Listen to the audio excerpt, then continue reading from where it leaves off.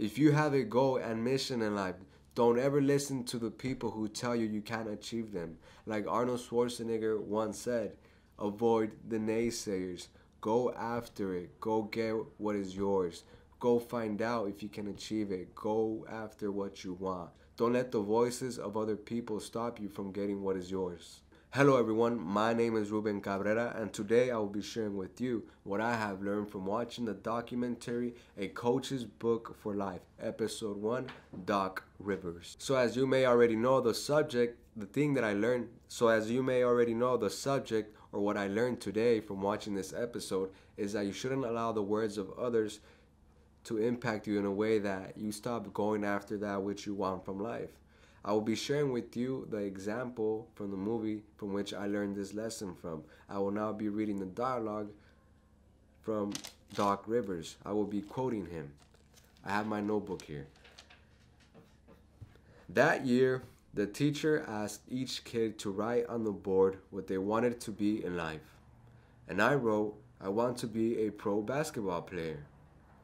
She immediately grabbed the eraser and erased it from the board and told me to be realistic. Lower your goal. Put something else up on the board. And so I walked back up to the board and I wrote, okay, I want to be a pro basketball player. And she erased it again and said, we're going to send you home. My dad walked me right back to school. And my dad said, you're doing horrible in school.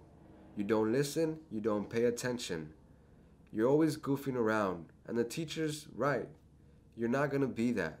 You're not going to be anything. But right before we walked in the door, he said, hey, listen. It's a great goal. But he said, whatever goal you have, and right now it's too early. But when you do finally settle on one, just finish the race. And it was the greatest part because I walked back into class and the teacher told me to write on the board. And I wrote, I want to be a pro basketball player. All the kids started laughing. The teacher looked at my dad and my dad walks out. That was a good day. Here we have a child writing his goals, what he wants to be in life, and you have someone telling him that you're thinking too big, be realistic, whatever that means. Lower your standards, lower your goals, aim for something more, something that you could actually reach.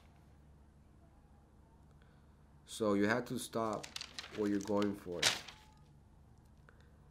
But as the example that I just shared with you, he doesn't. And for those who don't know, Doc Rivers eventually becomes a pro basketball player and then becomes a coach of many pro basketball teams. So he reached his goal in life. He did what people told him he couldn't do. So what if he would have listened to those people and he would have given up on his dreams, on his goal, on his mission of life, because he believed other people instead of believing in himself. So I tell you, I ask of you, if you have something you want to go after, go after it. Go after it. Go get it. Don't let the voices of other people enter your mind. Know what you want and find out if you can get it. Before you quit, try. I will repeat a phrase from the quote of Doc Rivers that really stuck with me and I felt powerful. And that is the quote from his dad.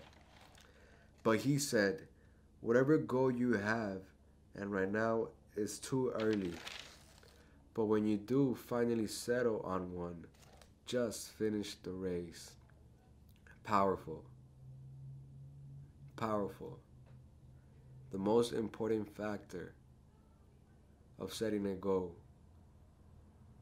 When you do finally settle on one, just make sure to finish the race. If you found this video useful, helpful, share with someone that will benefit from watching this video, or watch the documentary, watch the episode. If you're interested in improving yourself as a person and the people around you, I highly guarantee you will like this episode. Thank you for watching. All I ask of you is to share the story. Thank you.